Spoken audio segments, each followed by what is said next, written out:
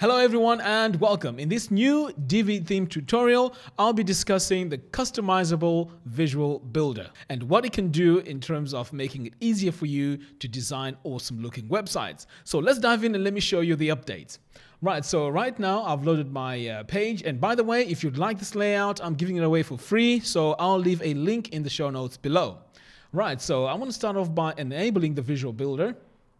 Now, if you just take a look at the Visual Builder, you may not notice the difference, so you have to pay attention here. So over here right at the bottom, we have this expand settings. If you click on that, so if you take a look at the bottom left here, you'll notice that we have these three little circles.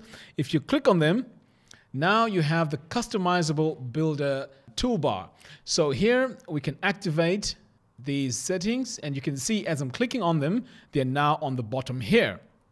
Okay, so now that I've activated them, I'm just going to go ahead now and close.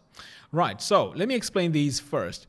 So the first one here is the hover mode. This is what we had before. So the additions now to this are the click mode.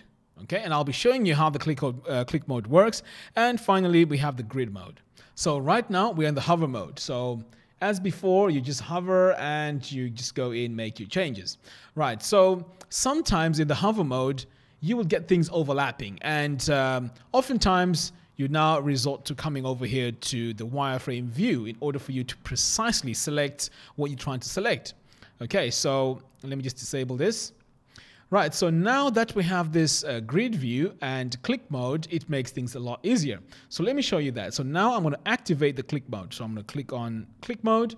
So now with click mode activated, when I start hovering, you'll start noticing something different.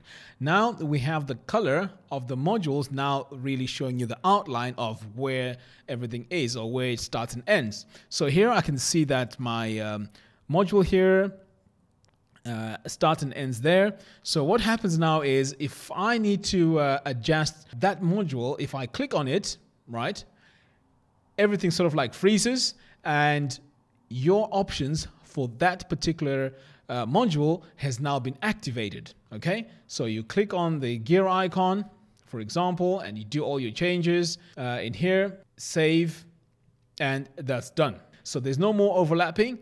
And again, if I hover over to the side, I can see now that what is activated now is my row. So if I click on it anywhere in that boundary, if I click on it, it now shows me my options. So I'm going to go into my row settings, and again, you can always come in here, click on sizing. You can make this full width if you want, or you can make it custom width, make your changes like that, and then save. Right, so you can see now it makes things a lot easier. Now, let's move on to the grid mode.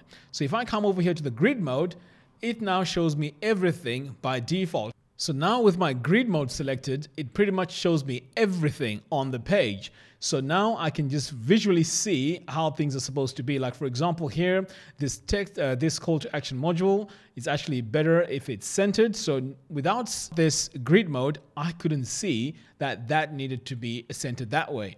So if I scroll here, again, you can see everything is all highlighted, and I can see exactly where I am with this.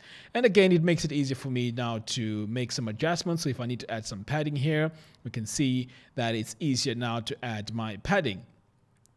So these updates are actually very good if you prefer using the visual editor, which I highly recommend because it has a lot more going on for it.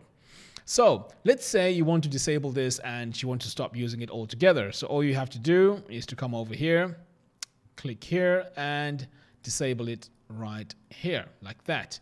And then you're just back to normal.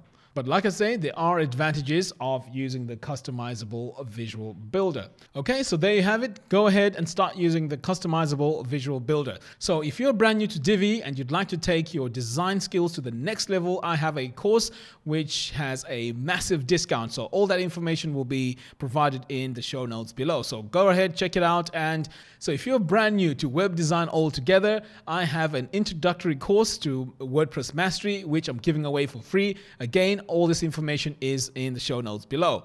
All right, thanks a lot for watching. Until next time, take care.